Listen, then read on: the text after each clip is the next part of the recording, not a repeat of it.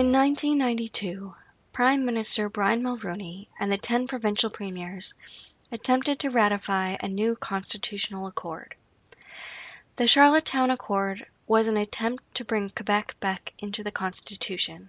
It also had provisions to recognize Indigenous self-government, decentralize many federal powers, reform the Senate and House of Commons, and to codify a social charter involving social programs, trade, employment, and many other aspects of Canadian life.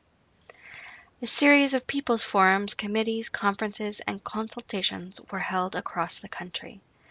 These activities occurred in the lead-up to a referendum where Canadians could vote either yes for the Accord or no against the Accord. In the months before the referendum, there was an enormous and fractious debate.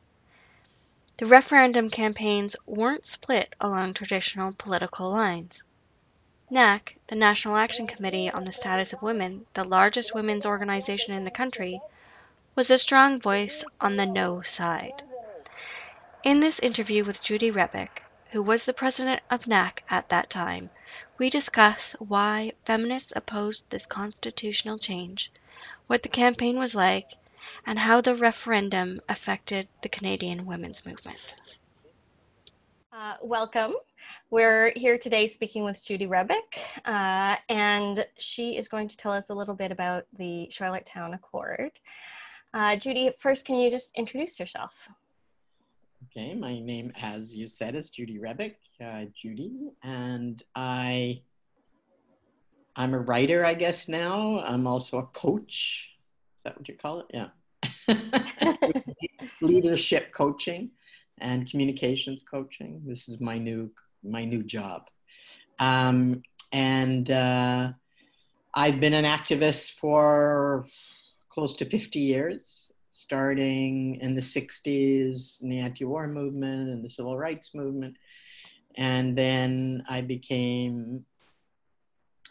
was on the far left for a while, and people probably know me best from my work in the women's movement. I was the spokesperson for the Ontario Coalition for Abortion Clinics in the 80s when we won legal abortion. And then I was president of the National Action Committee on the Status of Women, which is what we're here to discuss. Charlottetown Accord happened while I was president of NAC. So can you describe a little bit about what the Charlottetown Accord was and why it was important for women? Okay. Well, the Charlottetown Accord was a proposed amendment to the Constitution.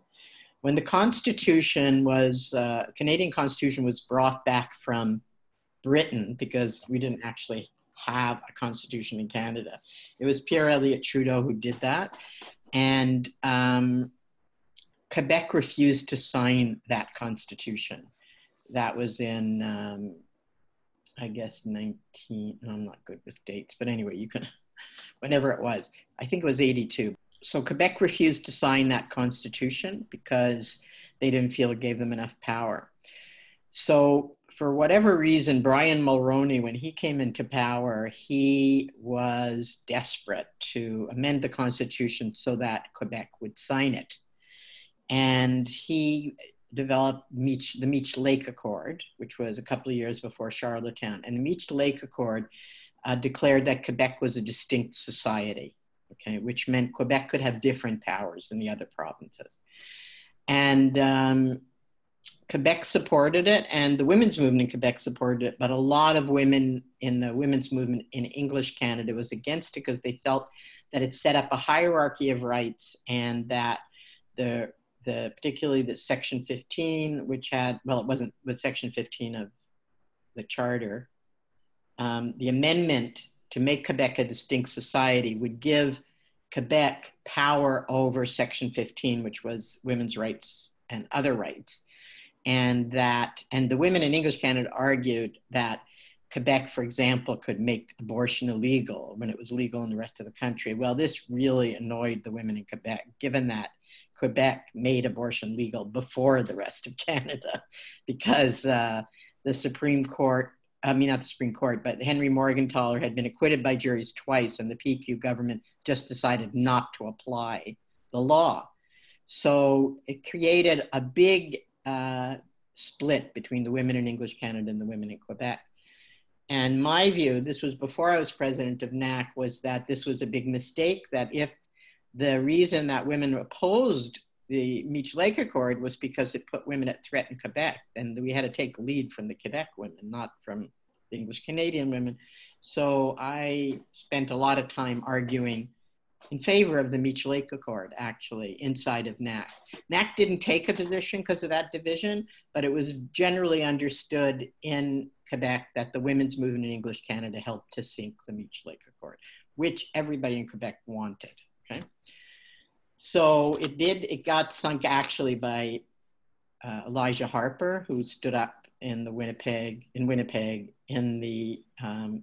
he was an MLA at the time. I think he was the first Indigenous MLA, and he stood up with an eagle feather and he refused unanimous consent because it had to have unanimous consent for it to be passed in Manitoba.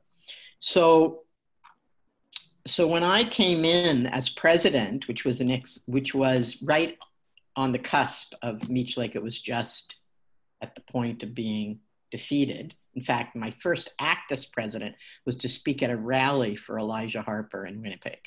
So it was right at the end. And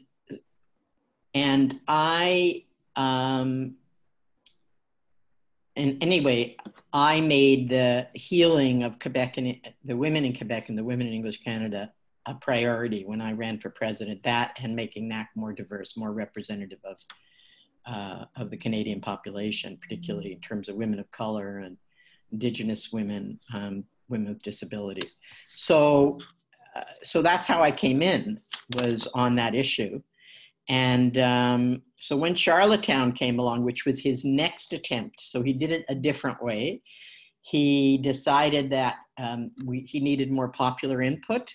So they had these constitutional conferences across the country. They had 5 of them. And who went to these constitutional? It was really an amazing process of democracy. 25% of the people were chosen by lottery, just ordinary citizens who applied to go. I think then there was another 25%, which were social movements and unions, another 25% that was business, and the other 25% were politicians. And that was sort of the composition. And also Indigenous groups were invited as well. But they didn't come to all of them, just to the one on Indigenous self-government. And it was in Halifax, they had the conference on division of power, which is, would all provinces have the same amount of power, or would Quebec have special powers? So that was that issue.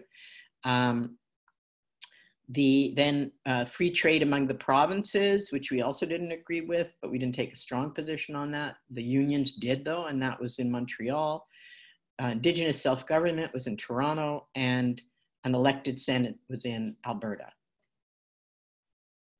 Okay. And I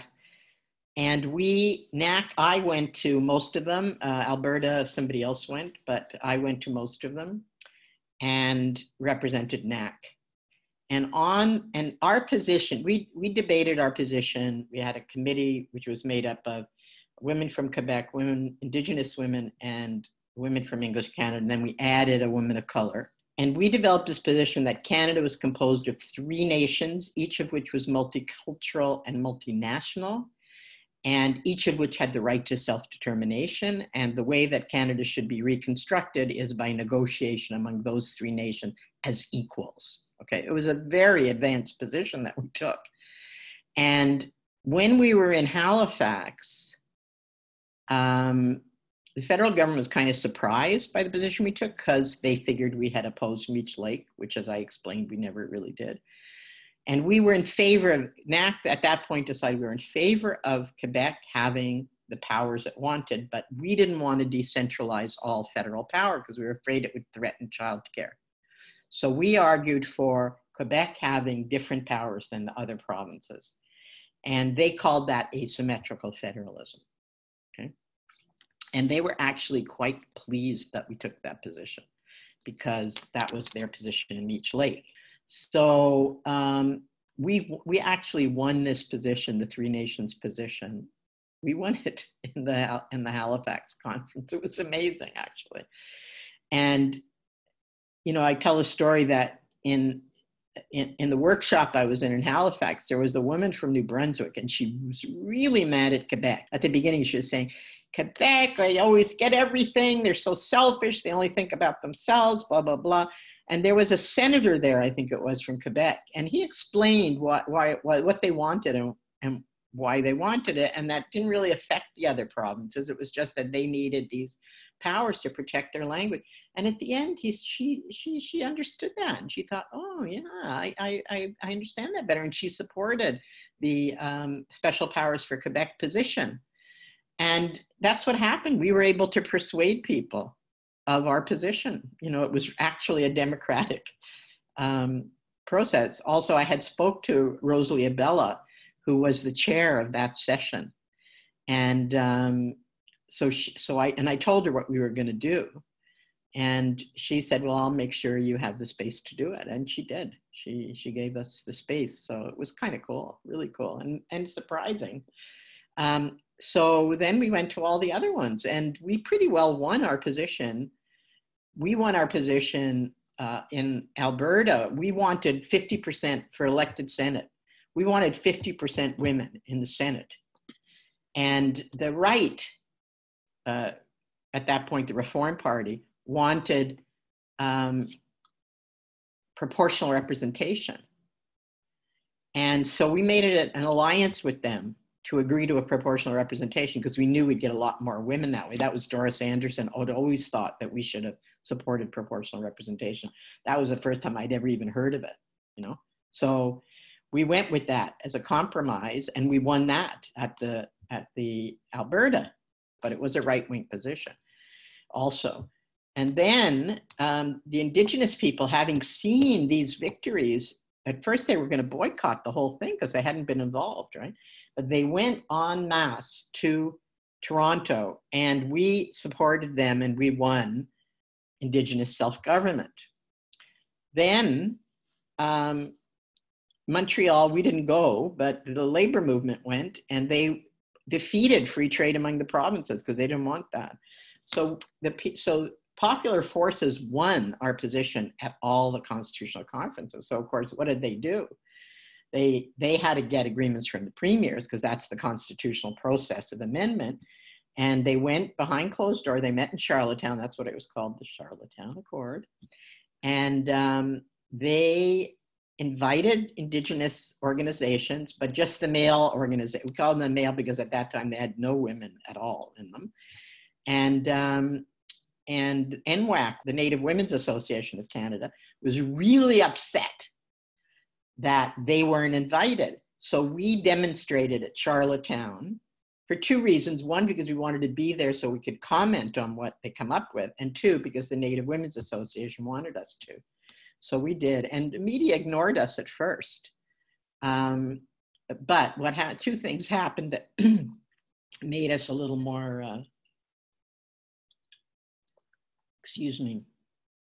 powerful, if you want. The first thing that happened was that the proportional representation in the Senate was defeated by the premiers. They didn't want to get into it. But Nova Scotia and Ontario supported, and that was Bob Rae at the time, supported, they would have 50% women in their Senate nominations. Okay, so that was our victory. Joe Schlesinger, who was a veteran CBC reporter, he said to the others, "You're crazy. You know how much influence they had in the conferences? If they don't agree with this, it's going to have trouble passing," to the other reporters, right? So he really paid attention to what we're doing. When they came out of that Charlottetown Accord, they did have Indigenous self-government, although we hadn't seen the language yet, but the Native women were against it because their view was that the language meant that their equality rights wouldn't be defended. And they had been fighting for a decade already, more than a decade, for what they called Indian Rights for Indian Women. That was the name of their organization. And that was because the new Human Rights Act didn't cover the Indian Act. And therefore, if an Indian, that is a status Indian woman, married outside, married a white person, that she would lose her status, lose her home, lose her ability to live on the reserve. And the men didn't. The men didn't do that. So they opposed it for that reason. And we didn't know yet what we thought of the actual Charlottetown Accord until we had a chance to study it. And when we did have a chance to study it, there were three big objections. One was the Native women objection, both that they hadn't been included in the consultation, and two, that they weren't protected.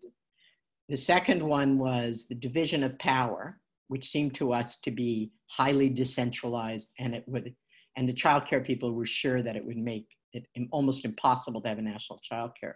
But the third thing, which would have been very easy to fix, was they wrote a Canada clause, and our lawyers felt that that Canada clause created a hierarchy of rights and that women's rights would be undermined by it, okay? So first thing we did, because we knew Mulroney, after the Charlottetown Accord came out, Mulroney made a statement saying, if you didn't vote yes in the referendum, you were a traitor to Canada. Okay? This is the prime minister said that, okay? And he wasn't like Donald Trump, he didn't always say crazy things, so he took it seriously when he said something. And so the first thing we did was we had a consultation of as many women's groups as we could get to Ottawa, and everybody hated the Charlottetown Accord, okay? Like there was no support for it. Then we had a meeting of our executive, which is how we made decisions. And we had it, like I say, we had a constitutional committee, and we knew we'd pay a heavy price if we opposed the Charlottetown Accord. So we didn't take a position, the committee. And my own position was we are against it, but there's no way we can wage a campaign like this, an electoral campaign. And I had gone the week before to see Bob White, who was the president of the Canadian Labour Congress, with whom we had been in alliance on almost everything. And I went and told him, the problem with the Accord and that the left had to oppose the Accord. And he said, well, the NDP is the left too, and they're supporting the Accord, so we're going to support it. So we didn't have the labor movement, and usually we did on our issues. So we decided it's a constitutional committee. We wouldn't take a position. We would go around the executive once we had presented our concerns. Nobody would want to say yes, but we could abstain. We could just not participate, or say it wasn't worth supporting or something like that, or we could campaign for the no. And of course, the other problem we had was that the only people at this point campaigning for a no were the sovereigntists, called separatists, right? The sovereigntists in Quebec, and Preston Manning and the Reform Party. So we were like, in fact, Terry Mosher, who was a cartoonist for the Gazette, probably most famous political cartoonist in the country at the time, did a cartoon of me and Preston Manning and Lucien Bouchard sort of looking at each other like in bed together, It wasn't sexist at all. It was just like, holy shit, what are we doing in bed together? And it was very emotional because Sandra Delarond, who was a Métis woman who was on the executive at the time, brought a shawl. And she was wearing this shawl, and she said her mother gave it to her so that the ancestors would be in the room with us when we made our decision, right? So it was very moving. That was very moving, even for me, and I was really not very open to my feelings at the time. I was still pretty dissociated. And even me, I was brought to tears by that. Joe Clark, okay, who was the minister in charge of this constitutional thing, and who, by the way, is a very nice person. My brothers say, how can he be a nice person? He's on Mulroney's cabinet. But he really is a good guy. And he called me the night before the meeting, and he said, Judy, we need you guys to say yes to this, because they had just done a poll in BC and the majority was against. And I said, well, you should have thought about rewriting the Canada clause, because I don't think we're going to say yes, So anyway, we had this meeting. It was an amazing meeting, and every woman, and we had a very diverse executive by that time, because that was like the last year I was president of NAC, and we had we had proposed this executive where at least one vice president would be from one of the what we call designated groups. Those are the employment equity language. So women of color, Indigenous women, women with disability, or immigrant women.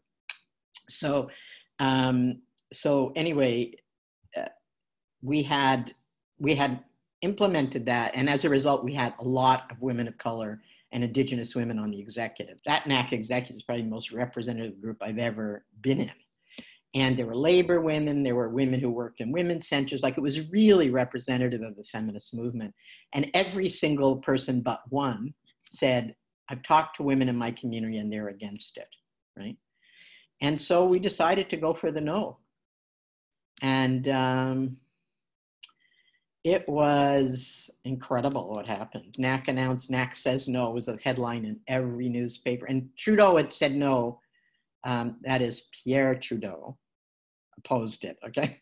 So about 2 days before us, so it's hard to know what swung the vote to the no. I think Pierre Trudeau's no was part of it, and our no was definitely part of it. Because a lot of people on the left were uncomfortable, but the only people opposing it were on the right. So here was NAC, which was quite, at that time, seen as a left-wing group, and saying no. So that then started like the most insane experience of my life, you know, in terms of the amount of work that it was and the amount of pressure on me. It was unbelievable. Like, I was in 2 to 3 cities a day, giving 4 to 5 speeches a day, debating cabinet ministers. And then at night, I would have to do questions and answers because the rest of the executive was doing this too, right across the country, debating the Charlottetown Accord. And like at one point, and I had a cell phone. Okay.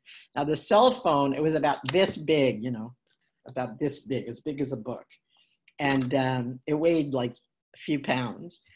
And it was so expensive that we had to rent it. We couldn't afford to buy it, even though we'd raised $50,000 for the campaign, which was a lot of money in those days.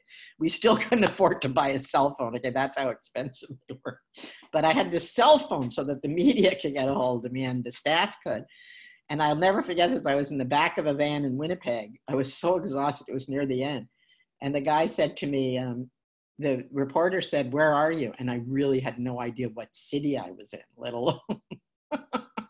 And I looked out the window and I saw Portage in Maine. Oh, I'm in Winnipeg. Okay. Yeah, it was something. I was a very public figure by then. But still, one of the first things I did was speak to a class at SFU. It was just a class.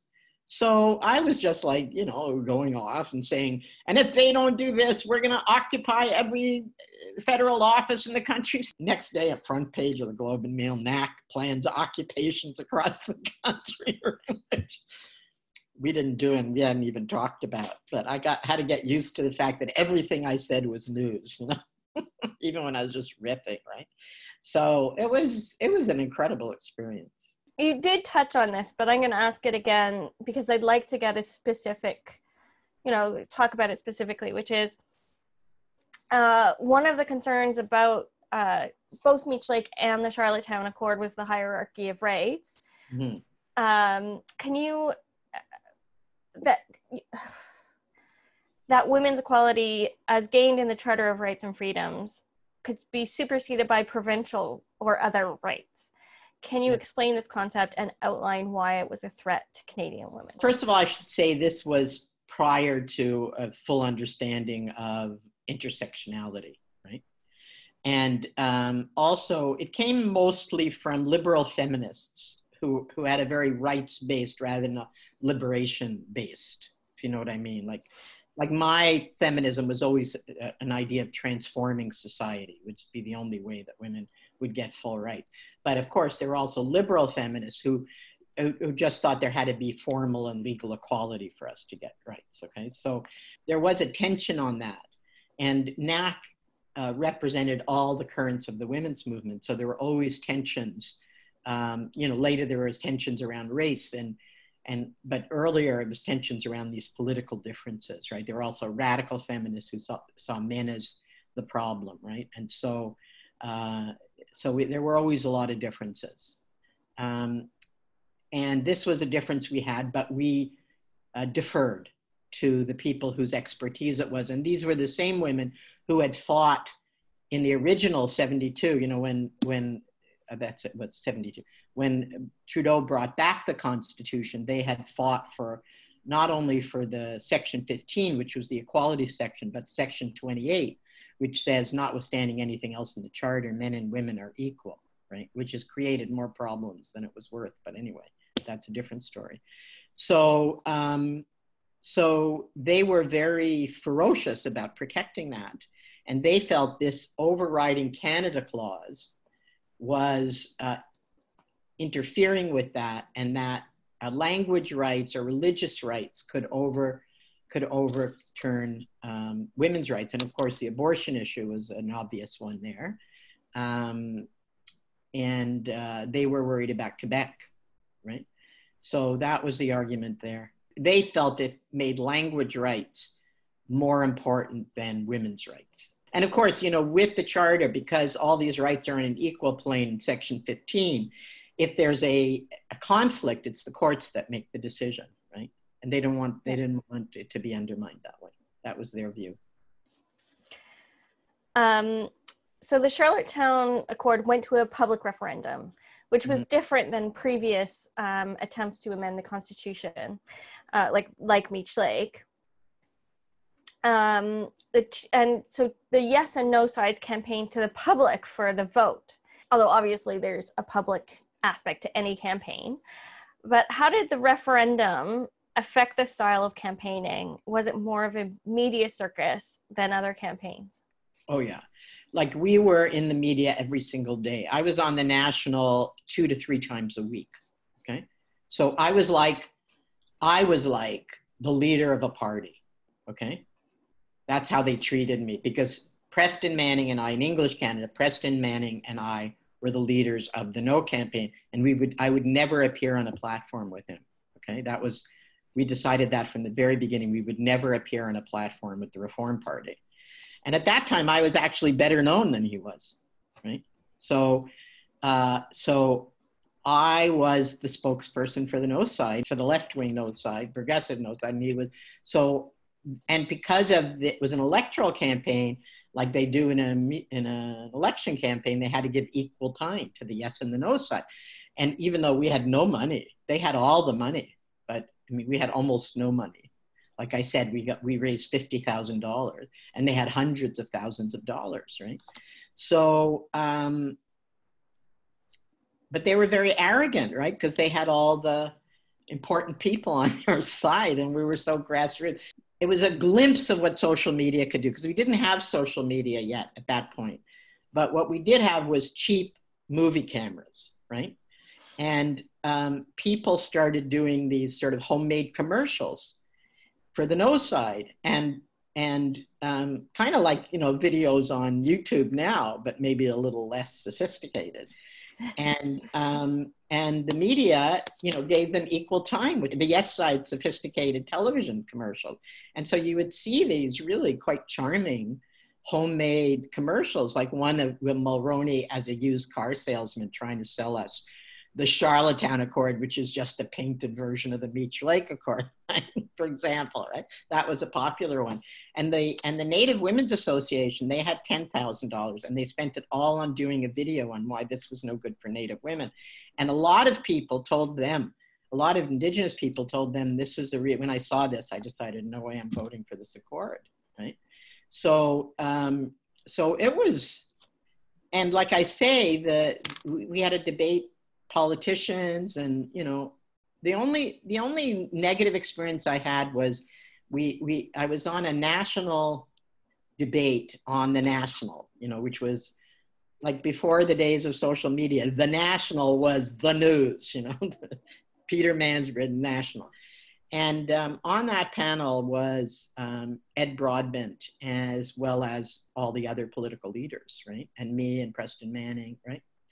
And Ed Broadbent, when I talked about the way we saw the Charlottetown Accord and what we were looking for in terms of change in the country and how the country would function, he said, Judy, you're dreaming in Technicolor. You're being ridiculous. He said this on national television, right? And that really upset me. Right? That was the one thing. I mean, I put up with everything else, but he's supposed to be my ally, right? And he really insulted me, right? Like, just like you're being an idiot, right? So that was awful. But other than that, you know, I was used to being attacked. I usually just ignored it. And also because I felt I was leading a movement. So they're attacking me personally, who cares? You know, I had that ability to do that. But that stuff with Broadbent was tough. That was a hard one.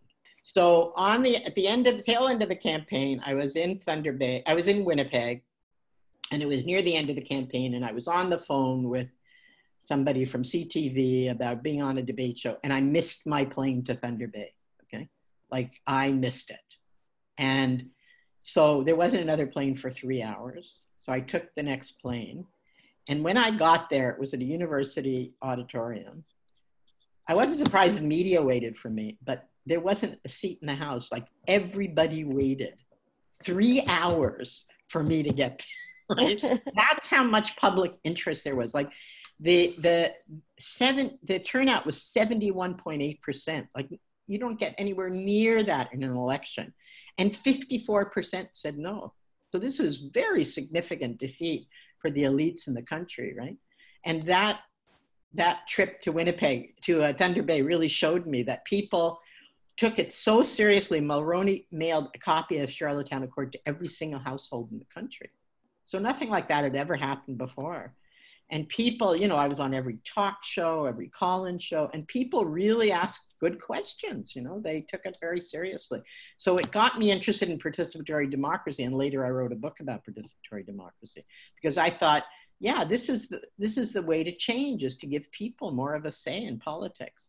Of course, the reaction of the elites was to completely wipe it out of history. The lead up to the Charlottetown referendum included a number of committees and conferences that consulted the public. You talked about that earlier. Yeah. The Spicer Commission, in particular, warned against the fury of Canadians, mm-hmm. and said that the public would be against the Charlottetown Accord. Many of these Canadians were on the opposite side of the political spectrum from you, though. Mm-hmm. And they were arguing for very different constitutional changes. What they wanted to see was very different than what you wanted to see, even though you were both voting no. Right. They say that politics makes for strange bedfellows, but did NAC ever work with any of the people or politicians or organizations on the right to bring about a no vote? No, we decided that at the beginning. We said we're more opposed to the politics of the Reform Party. And don't forget, this was before the Reform Party. I think they had one seat in Parliament at that point. So they were, you know, very anti-feminist, right? So there's no way we could make an alliance with them, and we never did. It is true that right-wingers voted against it and left-wingers voted against it, but we never appeared with them or in any way, and we argued against their position. We didn't agree with it. So, how did NAC reconcile the different perspectives that women in Quebec and Quebecois women's organizations had with women in the rest of Canada in the referendum campaign? Well, we didn't have any difference with them in the referendum campaign. We had a difference with them. We had differences on Meech Lake, but not on Charlottetown. Charlottetown included distinct society. And at that point, like I say, I had been fighting this position in English Canada for a couple of years already. And we had agreed that distinct society wasn't the problem. The problem was the Canada Clause.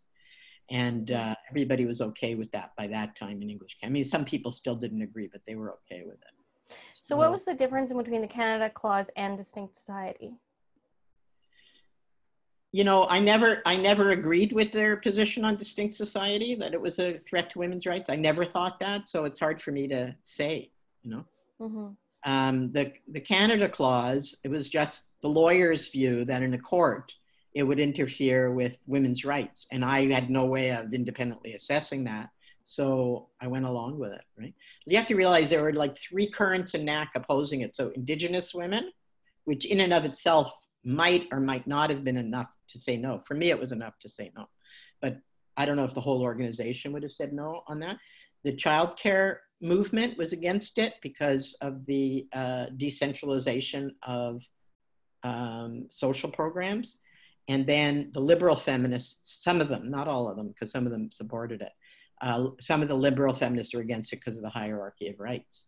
So you had women in the political parties all supported it, right? And attacked us. You know, NAC doesn't speak for me. That became a whole thing, a whole campaign. right? Yeah. During that time. But our membership, on the other hand, because we had so thoroughly debated this from even before I was president, but even once I became president, I did a whole tour of the country to talk about what the mistake we made with Meech Lake, you see, and to talk about Quebec's right to self-determination and all of that. So that by the time Charlottetown came, there were some members of NAC. We had 500 member groups. There were some members that didn't agree with us, but the Toronto Star called every single one of our member groups and couldn't get anyone to say anything bad about our position because we had thoroughly debated it, right? Mm-hmm. So even the women who had disagreed with what we were doing were satisfied that they had had a hearing, right? So no one spoke against us who were members of NAC, but lots of women who were politicians or corporate leaders or whatever denounced us. Do you think being a Toronto-based president of NAC helped or hindered you during the referendum campaign? And why or why not? I never really thought about that. I don't think it had really much of an impact. I mean, the president of NAC was either Ottawa, Toronto, or Montreal always, usually Ottawa or Toronto based. And we had, like I say, all decisions were made with the executive.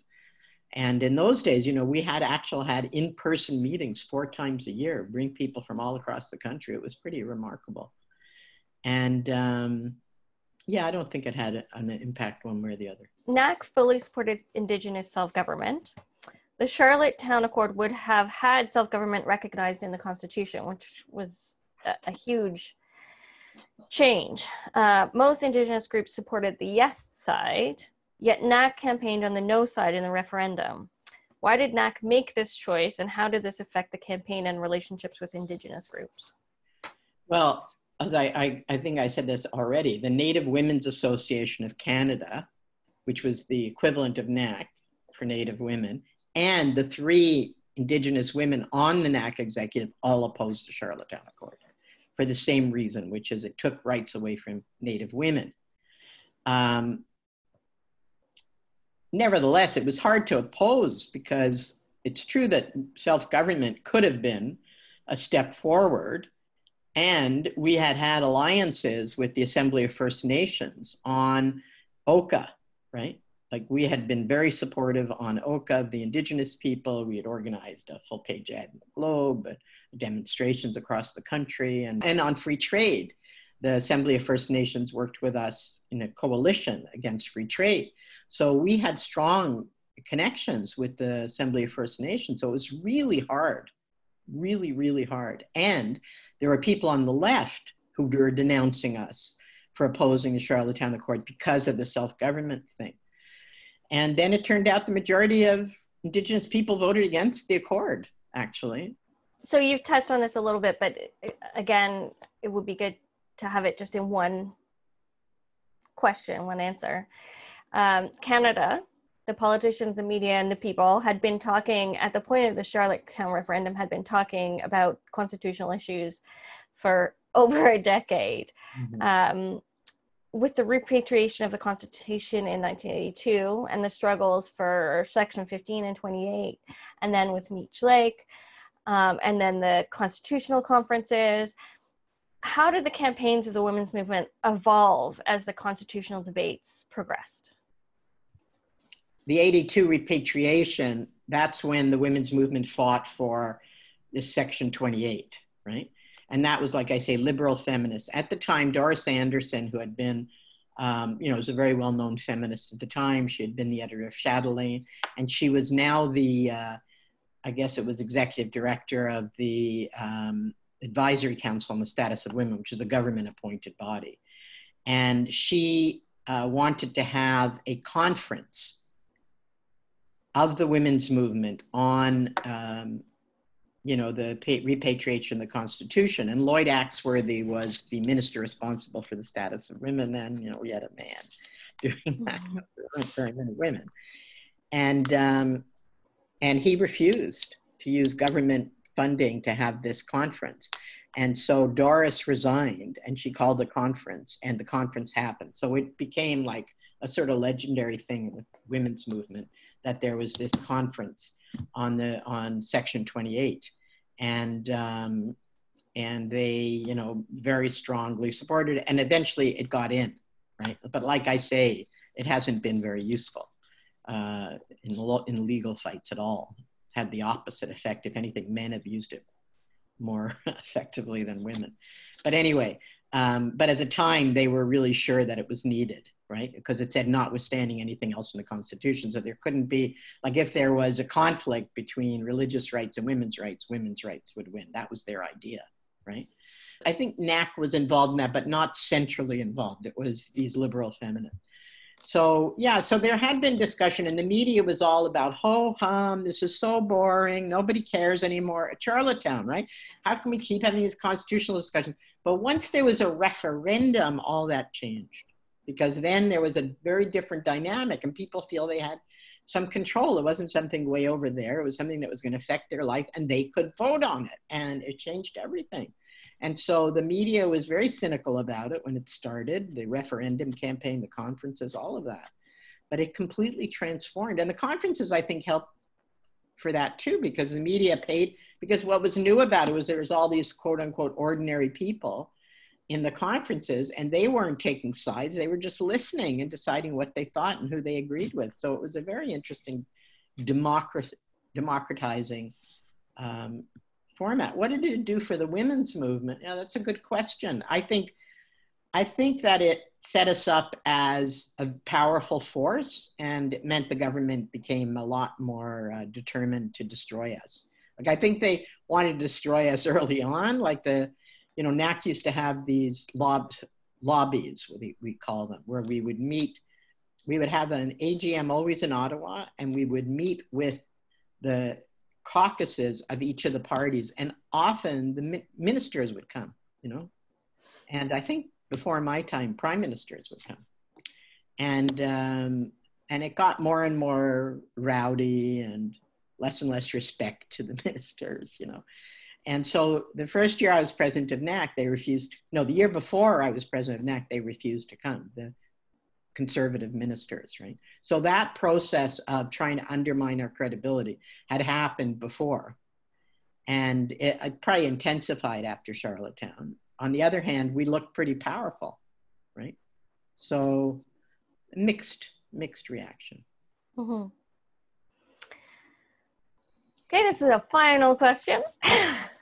I feel like a talk show or like a game show host. Final question. For $1 million. No. Yeah. You said in your book, 10,000 Roses, that the best thing that emerged from Charlottetown was that all parts of the women's movement worked together on it. Yeah. How was consensus achieved, and were new alliances and working relationships maintained after the referendum? Well, I'm